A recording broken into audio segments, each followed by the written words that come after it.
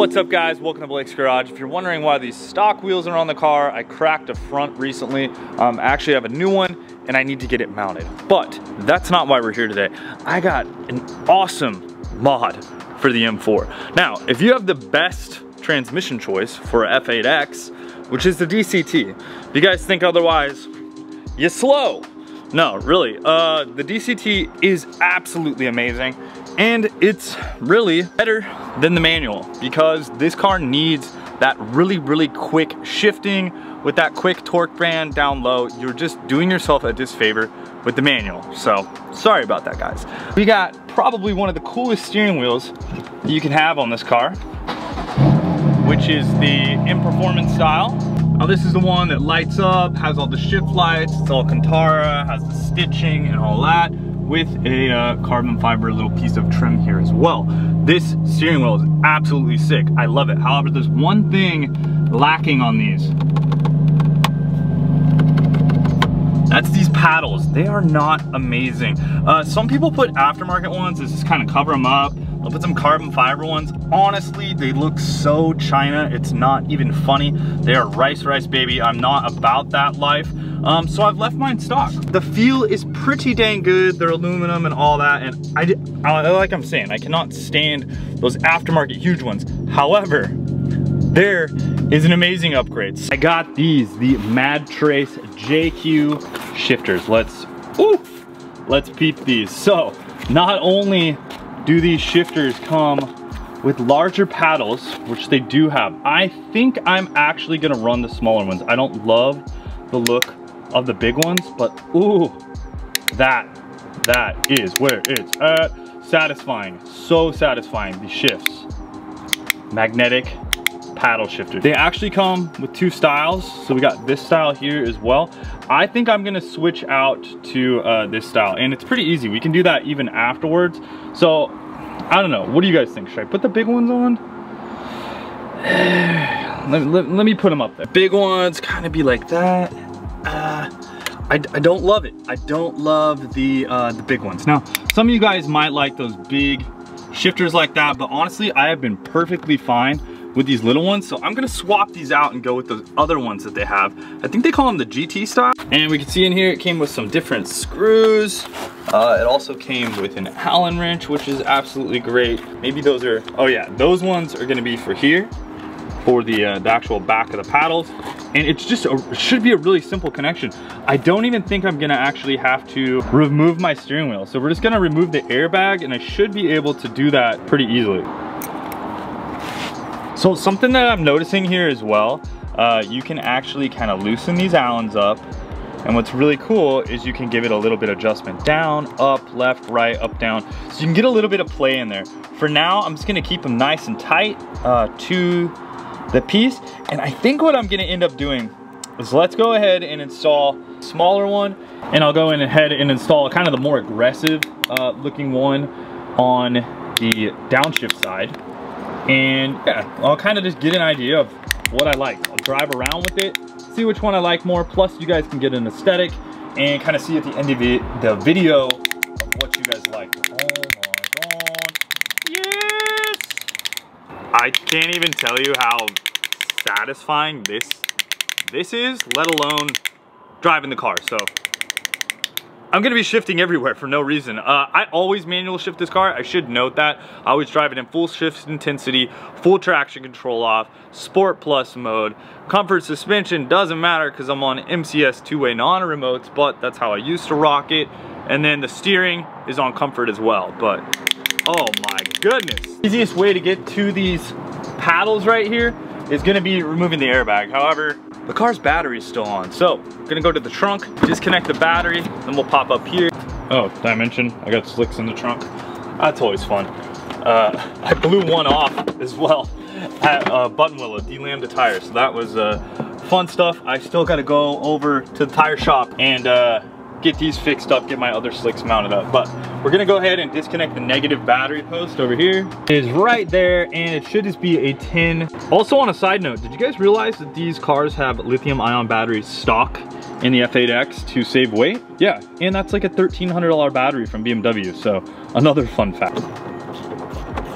So you can wait a while, after disconnecting the battery, let the capacitance inside anything on that BMW drain off before messing with the steering wheel, and then we can go ahead and remove the steering wheel. We're gonna need, I think, just a Phillips screwdriver, and it's actually pretty easy to take out. On the back side of the steering wheel, down here, there are these little holes, right? They're right on the side. And they are made to stick a screwdriver in and literally push down on. And when you do that, it's gonna release the actual airbag. So you can see kind of the airbag move when I do that, and that releases the clips. So once you get one side off, you'll kind of notice the airbag kind of pop up a little bit. Just kind of feel this pop up, there it goes. Okay, now from behind here, there's actually a quick connector. That's probably the easiest way. Just press on that, boom. Airbag's out. Put that in your passenger seat. We're good to go. We're on to the steering wheel now. It is Torx time. You can see we got Torx screw right there. Hopefully you guys can see that. So we're gonna go ahead and remove that. E20 Torx.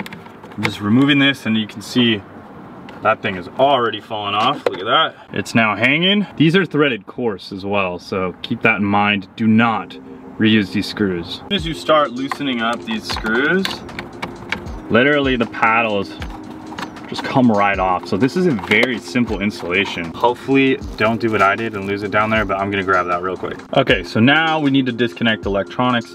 Now, unfortunately, these are tucked in there pretty far and pretty far down. And when you do the steering wheel, you do need to make sure to tuck these wires all back in their appropriate spots. That way nothing gets hung up when you slam the airbag back in. So we're gonna take off these two T20s right here. There's one more on the back underneath right here. And then we just kind of pull this, well, carbon on my piece, but you know, it might be a matte plastic on yours. We'll pull that apart so we can get in there and get to those wiring connections. Shorter than all the rest, and it's black. So the last little thing is pulling this piece off. It should pretty much just separate. Yeah, it kind of just clicks in there at the bottom. But that's my little carbon trim piece. Yours might not be like that, but it's basically the same. So I literally just disconnected this from right there. The wire pulls out of the back side like this. And now that paddle shifter is off. Listen, not even close.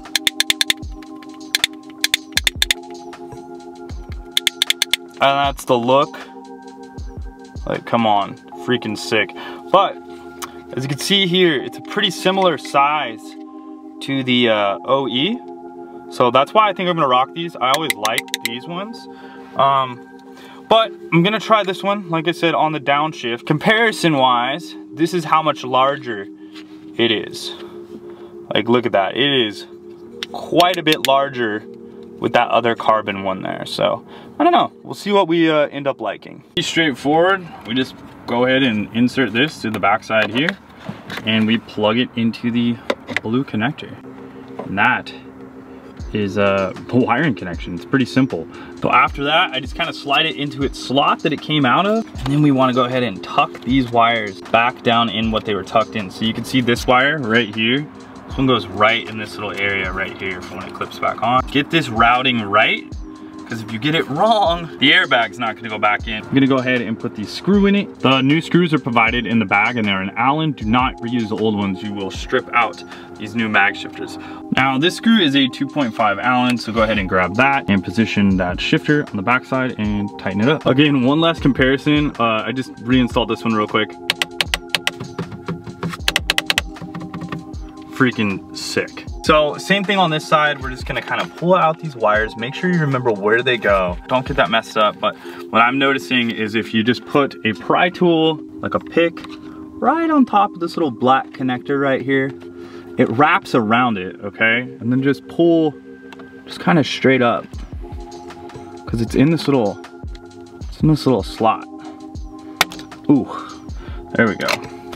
And now, it's literally as easy as a one-handed install. I could do this whole thing one-handed, but I'm gonna put this back down, but you can see, like, it is not a difficult install. Do not pay someone to do this. Do it yourself. grab a couple tools, pay $5, invest $20 into some tools so you can do it yourself. This little Bimertech kit, like it's literally all I'm using in a 2.5 Allen. Come on guys, get an Allen wrench if you don't have an Allen wrench. So probably the hardest part is just slotting this back in. There's a little slot on that blue thing. You'll see if you pull it out directly smooth and straight, you're gonna be able to get it back in there, no problem. And then all you gotta do is just retuck your wires here, make sure everything's nice and tucked in. When you reinstall your airbag, that all looks good right here. So you want all this stuff nice and flat. You are gonna wanna check your horn once you finish this. And yeah, just make sure all your stuff looks good. We're gonna put this back on. Go ahead and put this back on. So it's gonna slide over, go into its place, give it a whack. All right, went ahead and tightened down these 2 screws that tighten up this little trim ring. Last little screw right here, we'll tighten that up, plug in our airbag. We're just gonna use that little black tab, plug into that spot. Go ahead, click the airbag back in. Good to go now. Let's go ahead and plug back in the battery. Made sure everything was cool here. You may get a slight arc off that when you hook it up. That's all normal. Perfect, it is Ripperino time.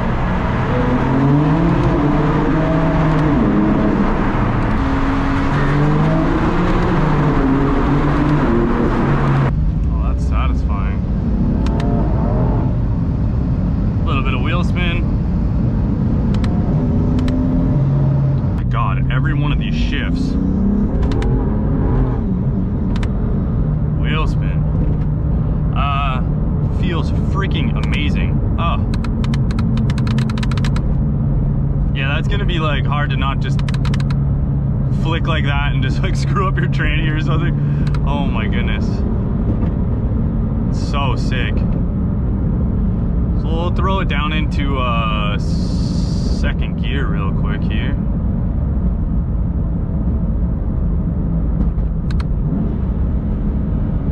Give it some beans. Love it. Absolutely love it. The clicks, the feel in between each shift is just sick. And the DCT, I do have the GTS tune on the transmission. And man, that feels damn good. It feels really, really good. And with these paddles, oh my God, it's awesome. 7th gear, 6th, 5th, 4th, 3rd, 2nd, flick it in. We're on public streets, guys. We don't do that. We're not the sideshow crowd. These paddles are absolutely sick, man. Like this is where it's at. We'll downshift, go down here.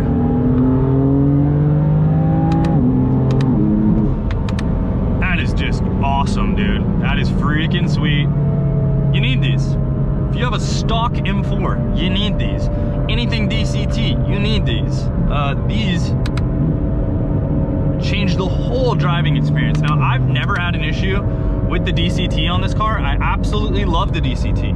I absolutely love manual cars as well, but this car is 150% better suited with the DCT than a manual. You're doing yourself a disservice if you buy this S55 engine in an F8X in DCT.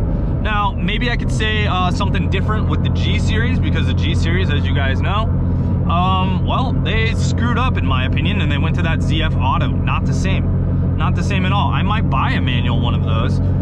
It is quick with the ZF, but it's not a dual clutch. It's not a true racing, you know, transmission. This is more like a manual that has a freaking activated electronic clutch. You can literally, I don't know if you guys are aware of this, but you can buy a module to add a clutch pedal to the DCT and literally clutch kick this thing and drive it like a manual and take off those stock electronics and reprogram all that. So I don't know if you guys are aware of that, but you can literally do that, and that is absolutely sick. I think you could even do that and maybe even still run the paddles or whatever. I know it does have kind of more of a sequential shifter, so I would call the DCT more of a dual clutch sequential than an automatic transmission. And this This makes it feel that way as well. So link down in the description of these guys. Freaking sick, worth every damn penny. Install is super easy. Just do it. Just do it. Later guys, wrench on.